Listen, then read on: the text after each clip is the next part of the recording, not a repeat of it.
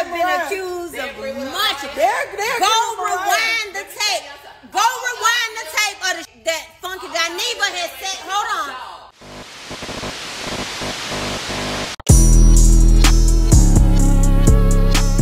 What do you do with it, y'all? This girl such a craziness. I'm coming to you and you with another word on the street segment. Make sure you like, comment, subscribe, and share this video. So for this video, we are going to be discussing Mariah Huq and your girl Nessa girl Funky Dineva. So last week, Mariah, she had did a live, and she just really came on us because she wanted to get some followers for her TikTok. Okay, so she could be able to go live on TikTok.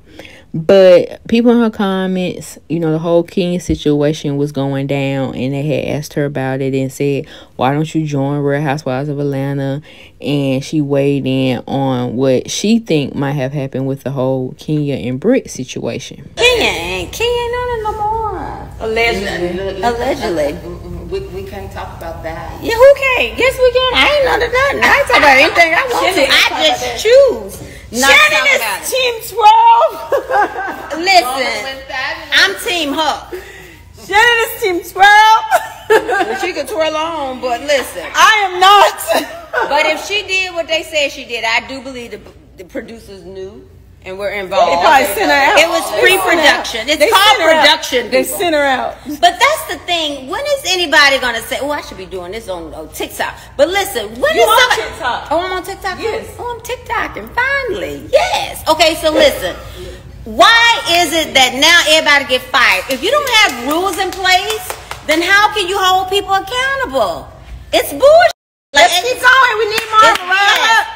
No, seriously, Buffy. They don't have any rule. How they gonna hold her accountable if they set all the stuff up? Now, on that same live, somebody in her comments had asked her about what she think about the whole TGIF drama saga going on over there. And this is what she had to say. Can you talk about the TGIF thing? Oh, that's the on Fox Soul. Well, you know, I was negotiating a deal with Fox Soul, so no, maybe I can't. But I will say this. I feel like a roast is a roast. And I just watched people roast Tom Brady for filth. I mean, for filth on Netflix. So why would anybody be asking or fired or laid off or put on time off on Fox Soul for that little old... Al can take that? Okay, so... Shannon feels like they went too hard on Al. It should have never been done. That's the first thing. So that's where I feel like if you feel like something went wrong, you have to ask yourself, why did they roast him? It's his birthday. Was he in agreement with the roast? That's the question we should be asking. Was it a surprise roast? Then everybody. Did you hear what he said though, Mariah? Funky said when he called Funky and he was giving. No, I didn't hear what he called. So Al called Funky Dineva, and was giving. Funky was on live. Al said, "Did you go watch the show? Did you see what they did to me? Oh my God!" And he said, "I'm on live." He said, "I don't care." No, he said, "I don't give a F." Yes, he was mad. So that's how. So what was the worst thing y'all think that they said? Talking about his marriage. I think what it was. What was the worst thing that y'all think he said? That it was an embarrassment. Al was a little. But he was saying he's like messy and go talk behind people's back and all this other stuff. Did y'all watch the Tom Brady? Girl, he ain't no damn Tom Brady. We black. White folks and black folks is different. But them white folks went there, baby. Them white, I just had a whole new respect. They went there. It was they a fight online. I didn't feel like Armand was there. He just said he couldn't read cards. He was. He said that man couldn't read. No, he said he couldn't read the show cards. That means you can't damn read. Yeah, this man is a whole lawyer. But that don't mean he can read show cards. I stumble, and I used to be a news anchor. I don't care. I felt like Armand could read for fifth, but I didn't even think it was that bad like that. Like, that's the crazy part. What everybody else, like he hurt his feelings and he went too far and it was Claudia and ooh. I just didn't think it was that bad. I was like, they said clock it, Mariah. They agree with Mariah. They like, I was like, I have been accused of much. Go rewind the tape. Go rewind the tape of the that Funky Dineva has said. Hold on.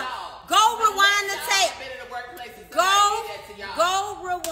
tell you, they did much worse to me. They did much worse to me on my own show.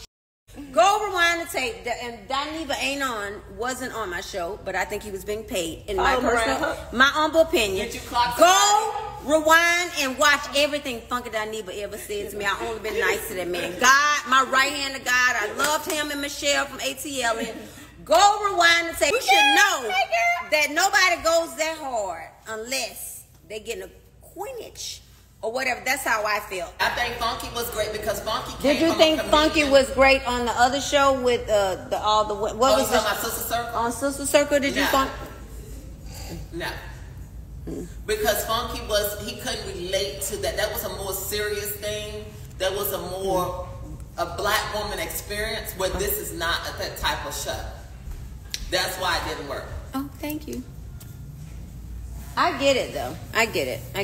You know how it is. They gave him that seat because he is messy. Who, Armand? Armand. They gave him that seat, and because when you know him, but whose role was he? What position? He played. So that's that messy position. So exactly. So he was replacing a person. He did what he was hired to do.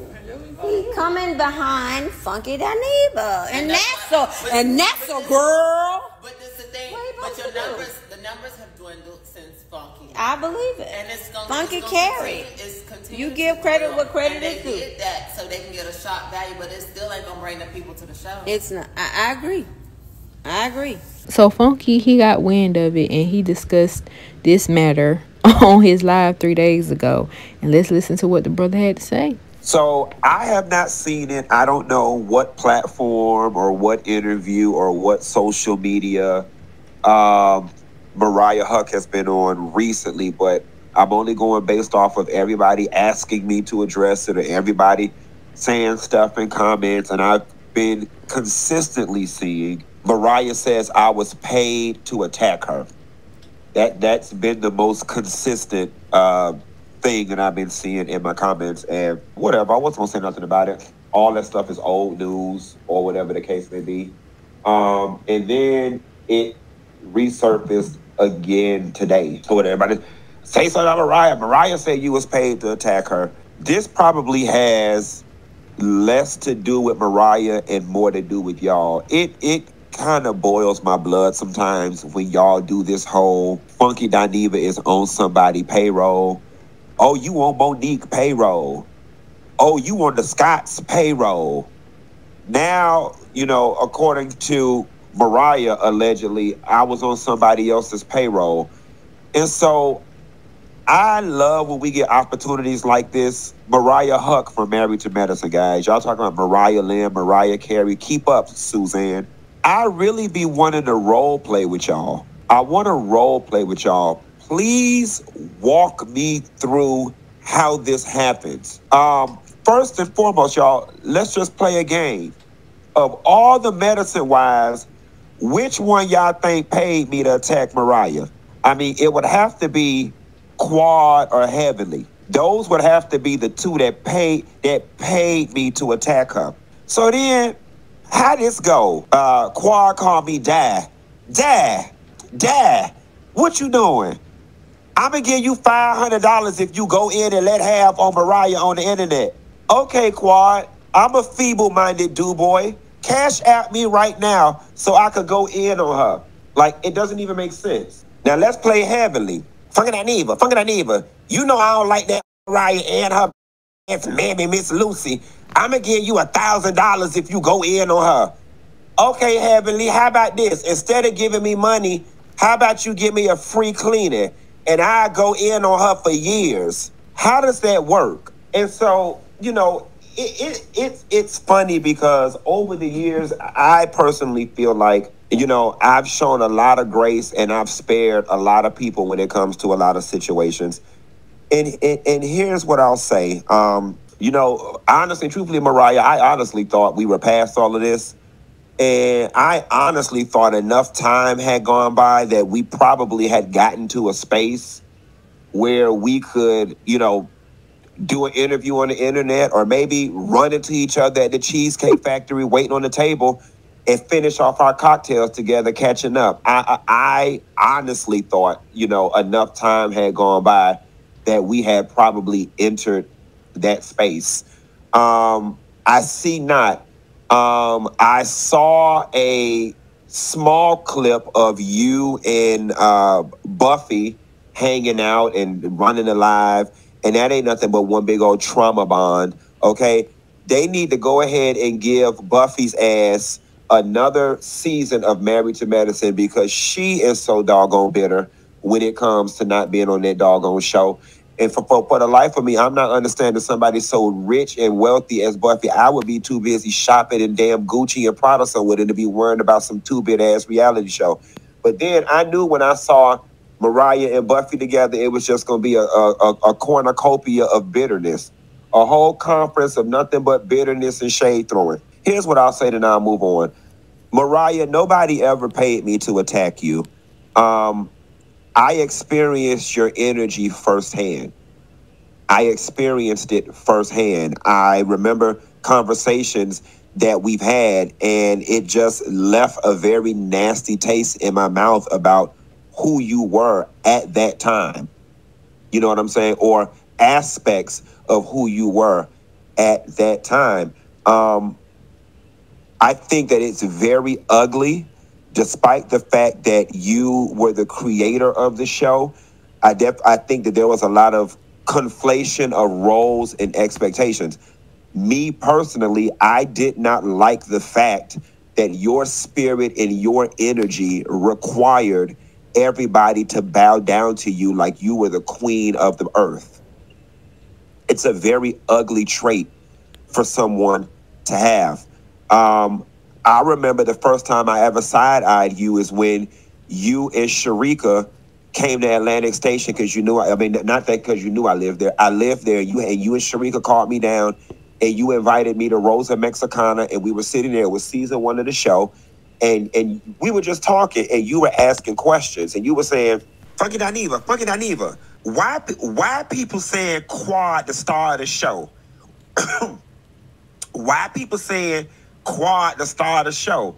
And I remember saying, I don't know, she's kind of breaking out to be the star. I don't know, where everybody in Chattanooga say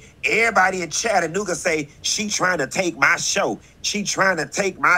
I don't think she the star of the show. And if she is the star of the show, then I'm the star maker. You said those things. And I remember sitting there finishing eating my chips and guacamole and my pomegranate margarita like, something ain't right with this lady. You know what I'm saying? And then as, we continued to run into each other in public, and as I began to make friends with all of the other ladies, it was a recurring theme with you that you were to be regarded as the queen and that everybody was to kiss your ass and that was your show. I remember a conversation I had with Quad when they were vouching to bring Heavenly on the show, and you got mad and went off on Quad and was like, how dare you bring somebody on to go against me on my own SHIT? You know what I'm saying? This is why nobody over there messed with Mariah. You cannot have professional women with higher levels of education and wealth than you and then want them to bow down to you and kiss your butt like you the queen.